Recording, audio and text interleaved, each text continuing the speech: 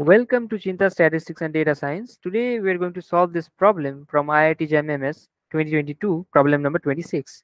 The problem says that for n equals to 1, 2, 3 and so on, let the joint moment generating function of x and yn be this thing, this e to the power t1 square by 2 times 1 minus 2t2 into whole to the power minus n by 2. Where t1 is belongs to the set of real numbers and t2 is less than half. If Tn is equals to root n into x divided by root of yn for n greater than equals 1, then which one of the following statements is true? So there are 4 statements and we have to find which one of them is true. So see, this is the this entire thing, this is the joint MGF of x and yn. So there is a sequence of random variables y1, y2, y3 and so on, and the joint MGF of x and yn is this. This is the joint MGF, right? So let us first find the MGF of x, only x, which we can easily do by plugging t2 as 0. If we put 0 in place of t2, we get the MGF of only x, right? So this is the MGF of x. This mxyn of t1 comma 0 is actually e to the power t1 square by 2, right? Which is the MGF of x, right? mx of t1. Again, finding out the MGF of t2, you can similarly do it by putting 0 in place of t1 and just finding out this is the MGF of yn. So this is the MGF of yn and this is the MGF of x, right? Now you can easily see this form, you can easily recognize this is actually nothing but the form of standard normal, right? So x follows standard normal and yn actually follows chi-square n, chi-square with n degrees of freedom. You can easily see that by recognizing the MGF, right? So that means x follows standard normal and yn follows chi-square n. That means y1 follows chi-square 1, y2 follows chi-square 2 and so on. Now again you can see that this joint MGF is actually nothing but the product of the individual MGFs, right? This joint MGF of x and yn is actually nothing but the product of the MGF of x times the MGF of yn, right? This thing you can see. Since this can be written as this and this, therefore x and yn are independent. This is also very important. Now Tn is actually root n into x divided by root over of yn, which is nothing but x by root over of yn by n. Now this is obviously, you can see that the above is a standard normal and the below, the denominator is root over of chi-square n divided by its degrees of freedom. That means this entire distribution, this entire Tn actually follows student's t distribution with n degrees of freedom, right? It follows the t distribution with n degrees of freedom.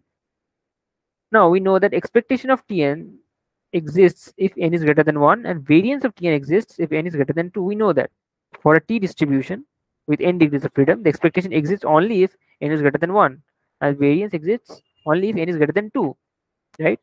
That means the first option is obviously false. The minimum value of n for which variance of Tn is finite is 2. No, it has to be 3. So option A is wrong. Now let us try the other ones. So here it is said that expectation of T10 cube is actually 10, right? So expectation of T10 cube is actually nothing but expectation of this thing, this just writing it in the original form. This is root 10 whole cube into x cube divided by root over of y10 whole cube, right? Now obviously this, because x and this thing are independent, so we can split it out, right? So this entire thing, now this is what? This is root 10 whole cube into expectation of x cube into expectation of y10 to the power minus 3 by 2. Now expectation of y cube is 0. We know that because x follows standard normal. So the odd central moments are 0. So this entire thing becomes 0. So this option, second option, is also false. It is also false, right? Because it turns out to be 0. Now the third option, variance of x plus y4. It is said that variance of x plus y4 is 7. Now variance of x plus y4 is actually variance of x plus variance of y4 plus twice covariance of x and y4. Obviously this part is 0 because they are independent. So this is nothing but 1 plus 8 is equals to 9. Now again, but here it is said that it is 7. Therefore the option C is also false, right? It's also false. Now at this moment we can obviously see that the last option is true because the other options are false. But let's see why it is true. So it is said the limit tending towards infinity, probability mod of Tn greater than 3 is this integral, right? Let us see why is that true. So limit n tending towards infinity, probability modulus of Tn greater than 3 is nothing but probability mod z greater than 3.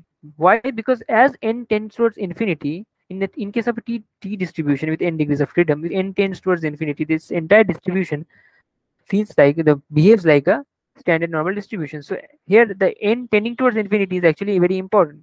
That's why we can take this approximation. This thing is actually nothing but probability mod z greater than 3, where z follows standard normal, obviously. Now this can be written as 1 minus probability mod z less than equals 3, which is nothing but 1 minus integral minus 3 to plus 3 1 by root 2 pi into e to the minus t square by 2 dt. Now this is an even function, right? This entire thing is an even function, and we are integrating from minus 3 to plus 3. So this entire thing can be written as twice of integral 0 to 3, this entire thing, right? Which is nothing but this thing. This just simplifies into this. This is correct. This is what the option D says. This limit n tending to infinity, probability mod of Tn greater than 3 is actually this integral, which is true, right? Therefore, option D is the correct answer. So there you have it, the solution to this problem. So do like, share, and subscribe to the channel for more exciting problems. See you till next time.